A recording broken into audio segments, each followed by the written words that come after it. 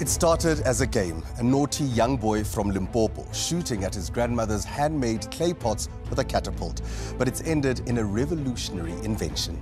That mischievous youngster is now a highly respected professor with a gift for maths and science. And what he stumbled upon might help change the course of the fight against climate change and cement his place in history.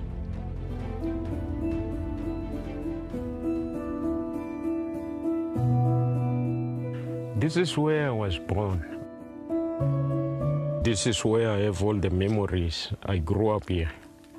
It was a fun life, and we used to look after goats and cattle and sheep.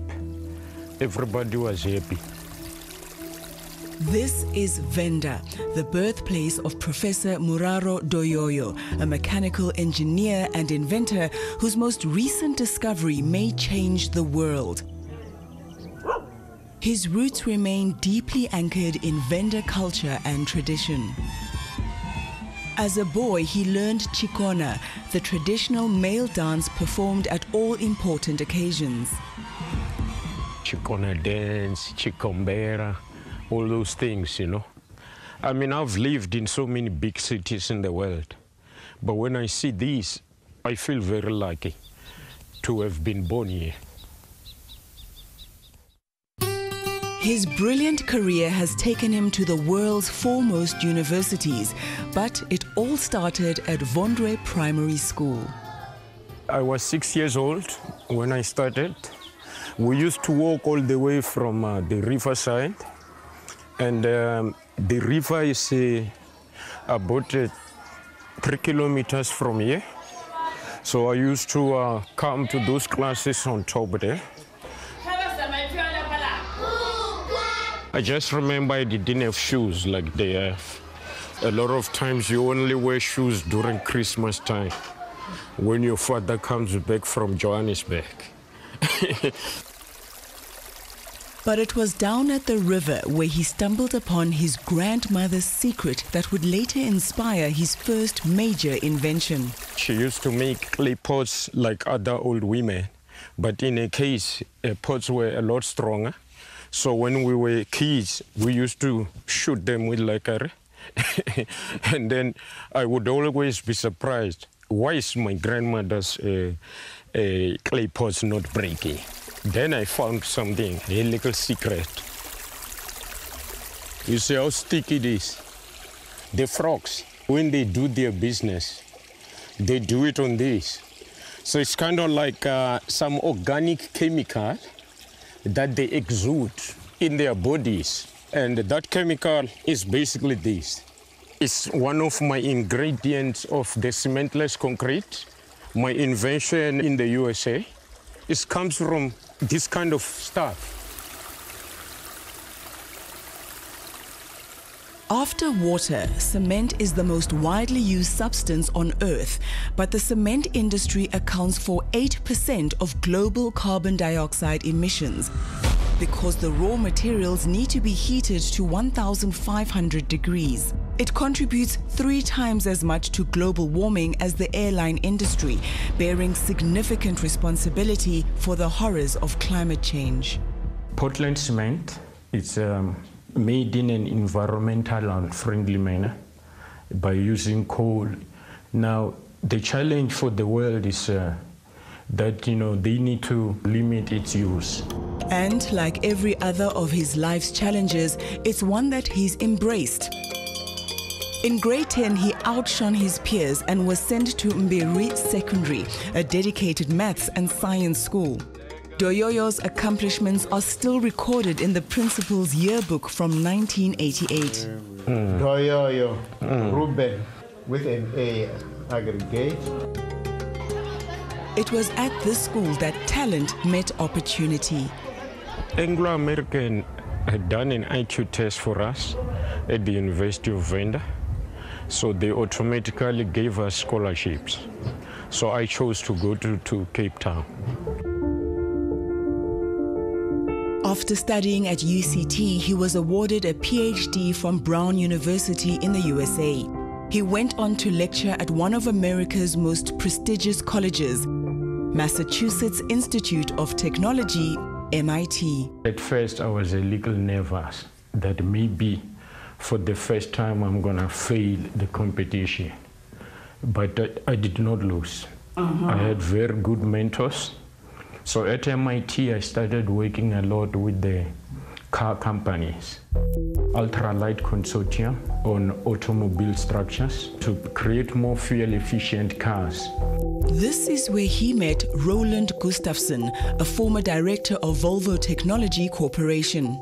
I was, first of all, very impressed of his work at MIT and later on at Georgia Tech.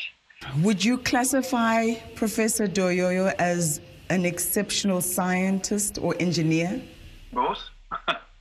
I've been doing research for so many years, so when I see the excellence, I know it. And his belief is justified because Doyoyo's latest invention, liquid cement, promises to be a game changer. It has zero carbon emissions and uses fly ash, a toxic waste byproduct that comes from burning coal to make electricity. Coal-fired power stations are surrounded by fly ash dumps. When you think of inventions that could potentially change the world that came out of a laboratory, we often have preconceived ideas of what that laboratory should look like. But even the greatest inventions can come from humble beginnings, like your townhouse balcony. This is fly ash, this is sand, and this is stone. So typically when you make concrete, this would be cement. It won't be fly ash. So what I have here is liquid cement. This is the invention. So you can see that it looks like water. I don't usually pour a lot. Then I put, you will see I don't need a lot of water. But I can see the viscosity is bigger than the water. Yes, it looks kind of like gluey. Yes, yes. This concoction of 9 chemicals has the same binding capacity as powder cement, but uses much less water. In this process that you guys are seeing, it absorbs carbon dioxide, which is also another positive thing. Wow. Unlike powder cement, the chemical reaction is endothermic, meaning no heat is released. You saw it's a cold process. Everything is at room temperature. This is about a third of the cost of Portland cement.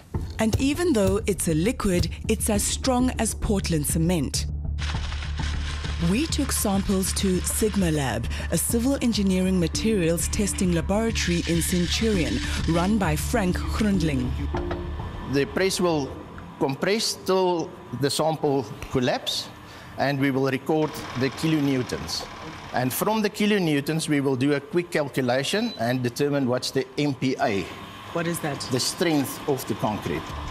This particular sample reached 50.6 MPa's before collapsing.